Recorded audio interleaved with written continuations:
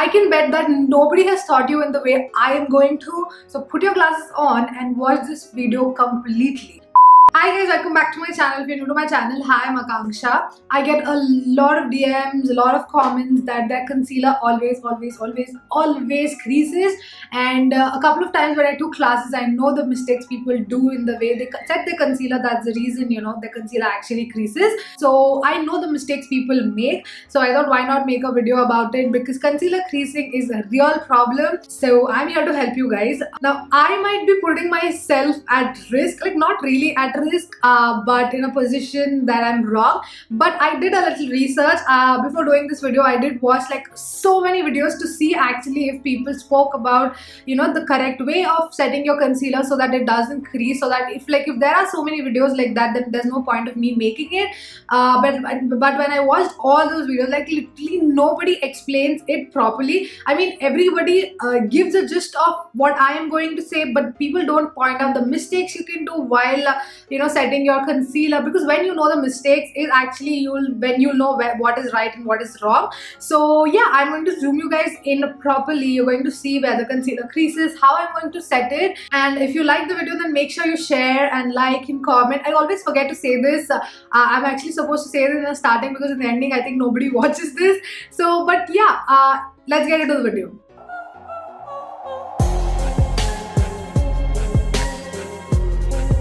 So I just have my foundation on because there's nothing related to foundation in this video. So in my previous video, basically I just popped the video here.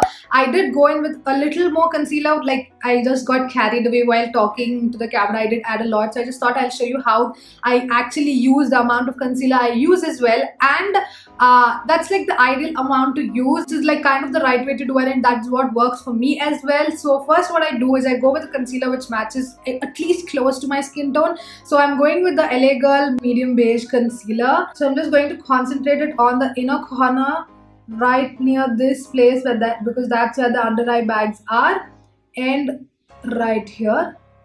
Same thing on the other side.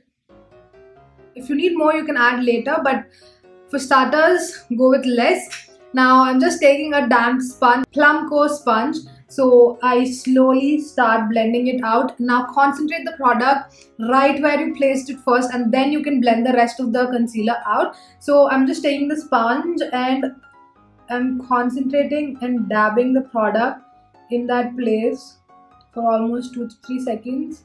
I concentrate and dab it right there. I don't want to lose the coverage. You can see. So dabbing it right there. And that's it. It keeps blending on its own. You don't have to like drag the product around so much. So same goes for the other part.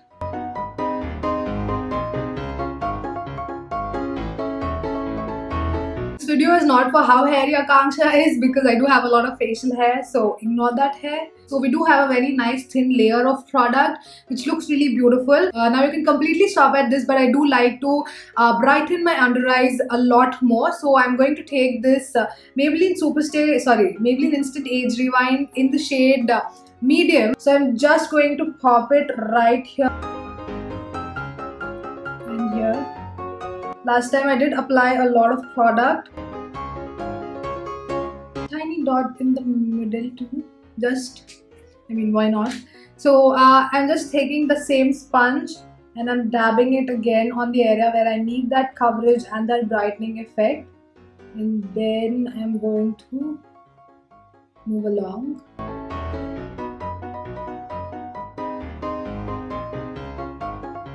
So now the concealer is completely blended, but before starting the process of how to set it and everything, first I think, let me just zoom you out 1 minute. So first, before going into creasing and how to set it, I think a lot of people don't understand creasing.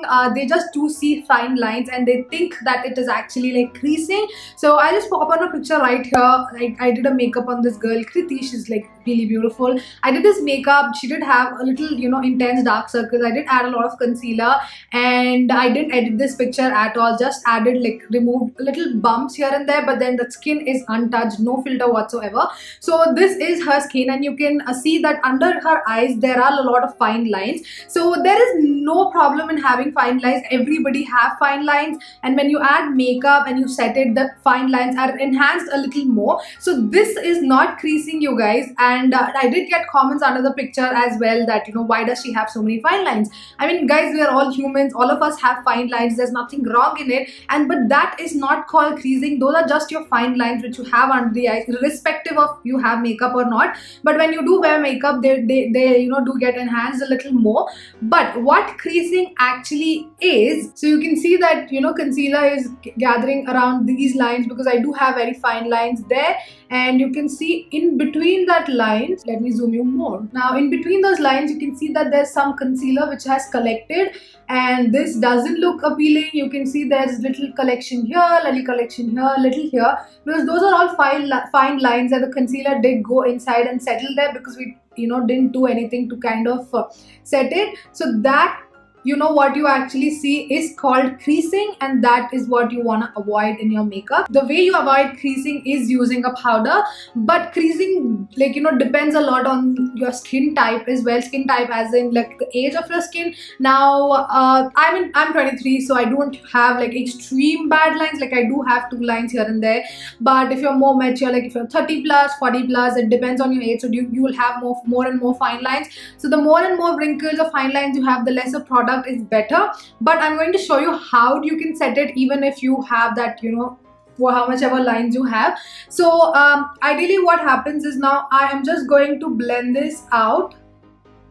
So I'm just making sure there are no creases before setting in with the powder, because this doesn't make any sense to set it with the creases. So on the left side, I'm going to show you how traditionally people show you to set your concealer. So they're just going to take a loose powder, and the concealer is there. So they're going to go in with the sponge, and ideally they're just going to, you know, set the concealer this way. And that's how they tell the creasing is going to stop. Now I'm going to leave it there, but I'm going to show you how ideally you're supposed to do it on the right side. So now, like you saw that there is creasing inside the lines, you guys. So the main motto is to get that powder inside the lines. So when you're going to set your concealer, when like you're just looking straight and you're setting your concealer, the lines are folded and the powder and the product inside the lines is not getting set whatsoever. So what you need to always make sure is that you go into the lines, and what is supposed to do is just supposed to stretch that complete skin out. So now my skin has fine lines like right here. You can see that I have 2 prominent lines here. So this is where like the major or the majority of the creasing can happen for me. So if I open it here, like, so when I'm setting my concealer, my skin is supposed to be like this because I need to get into that product. So what I do is I make a very weird face, like I stretch my face completely and I look up, so the entire, like, you know, part is completely stretched out and I don't have any fine lines there. After that, I take the powder, and once, like, you know, all that creasing is not there and the entire, you know, skin is stretched out, that's when I set with the powder. So you can see no creasing whatsoever. I'll push it inside. You're supposed to get into that line, like make your skin as flat as you can and then get into that line and set it properly. Everybody usually makes this face. They do stretch their skin down, but nobody really explains why they do that. I mean, it comes very involuntarily when you are setting your you know, makeup or under eyes, but nobody explains it, nobody points it out that is because to make your skin lay down flat and then you set it and release it, that's when your concealer won't crease. So ideally nobody mentions that. I don't know, maybe it just slips out of the mind, but that is really important. You need to completely stretch your skin out before, you know, you go and set your concealer. That's it. Now when you stretch it, you cannot see the fine line or where the creasing is or anything of that sort. But let me show you this side. If I open up this side, you can see a little bit of creasing, and if you have a lot of lines, then you can see a lot of creasing. On this side, you can see that if I open it right here, So you can see that, you know, my concealer is creasing right here, a little on the edges right here as well. I did set this side also very properly, but I didn't stretch it out as much as this side. So you can see there is a little concealer creasing happening right here compared to this side. If I open this side, you can literally see nothing, like no creasing at all. Versus this side, there's a little bit of creasing. But if you do end up, you know, doing the left type of mistake, sometimes there's no issue. Just take a brush, and now you, even after you set, you can still little get away with it because it's kind of little minor. It doesn't do so much. So open your eye and go with the brush and try to, you know, get blend away that creasing with the powder. So this is just going to go into that line and set away that concealer. So there is no creasing again. You're just going to try get into that lines and blend it and make it creaseless. So I'm just setting everywhere else. Now smile lines is something I'd never experienced, so I really can't explain how to do it. And it's like, it is something which you cannot, like, you know, it's one concealer point which always tends to crease. A lot of people tell to apply primer there and then do it. Now before going in with concealer and powder, I didn't show it to you in this video, but you can click in this video. I do, like, you know, prep my under eye area really well. So you can add a ton of moisturizer, a ton of eye cream, so that your eye area doesn't get dry and flaky while you have that makeup on, because you do add a concealer, then a powder, which usually tends to make your, you know, skin a little dehydrated. So you need to really make sure your under eye is extremely hydrated before going in with makeup to avoid all that dryness or the flakiness which happens because of the concealer. So I'm just going to finish the rest of the makeup and I'll be right back. So I just wanted to show you guys one more thing which does help under eye creasing as well. So I did tell you guys that I do take a little bit of bronzer and I go under the lower lash line. So basically I go very close to the lower lash line, and that's where usually like really fine lines are. So it does help in creasing as well. So this is like a very tiny brush. I go around that area. So if you have extremely fine lines, what you can do is you can just avoid that area, right, like just below the lash line. You can avoid or maybe apply really less, and you can go in with the bronzer, some color shadow you want, and you can apply it so that you don't have like a lot of creasing. So before going in with this bronzer, I'll just show you this side compared to this side. Though I tried to fix this side is a little, you know, worse still than this side. You know, if I move close, you can see that there is a little bit of creasing going on right here, and there's a little creasing, like, you know, this, even after I tried to fix the situation, this is what is going on.